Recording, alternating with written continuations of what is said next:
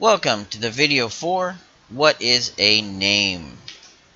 A name variable is primarily used to identify things. It is not case sensitive and has no real functions to manipulate any of the content like a string does. Here's our standard setter and getter nodes, and you can set the node just like a string or text by typing in the blank box. An example of what a name might be used for is to get the tag of an actor and see if it is there. So in this example, we're going to get all the actors of our class called box that's in our scene.